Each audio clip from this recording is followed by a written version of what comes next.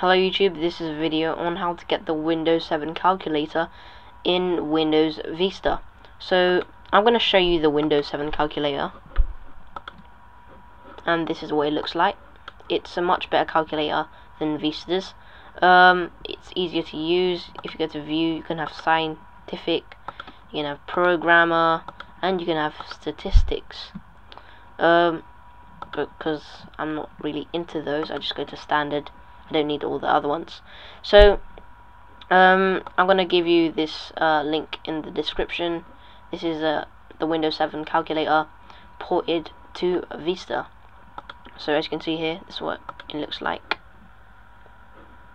the English version. And yeah, it looks pretty much like the Windows 7 actual calculator. So go ahead and download this. I'm going to open it with the WinRAR.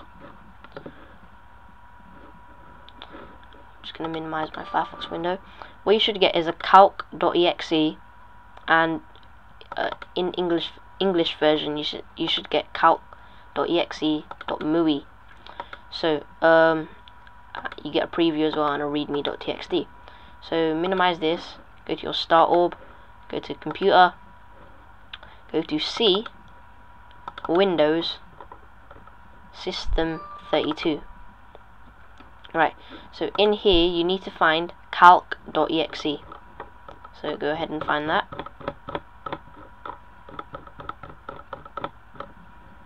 Here you go. So calc. Right click, go to properties, go to security, go to advanced, go to owner, and go to edit. Select your administrator, click apply, and it says if you have just taken ownership of this object, you will need to close and reopen this object's properties before you can view or change permissions. So just select OK and OK again, then go to edit, select administrator, then allow full control. So click apply, and it'll say you're about to change the blah blah blah. Just select yes, go to OK and OK again. Now rename this .old.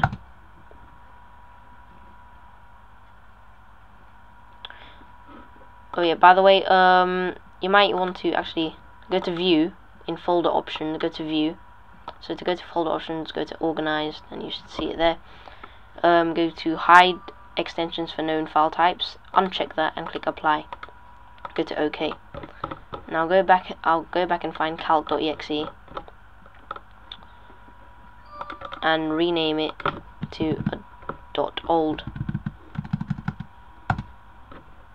Right, so now you can put in that calc.exe, as you can see there, and then you need to put in this calc.exe.mui. So go ahead, scroll up and find NUS, so NUS, and then find calc.exe.mui. Here you go. Right click, go to properties, go to security, go to advanced, go to owner, and go to edit, administrator, apply, OK, OK, OK again, go to edit, and select administrator and allow full control, click apply, and select yes, go to OK again, and go to OK. Right click, and right click, go to rename, and rename it .old. Now drag in your calc.exe.mui.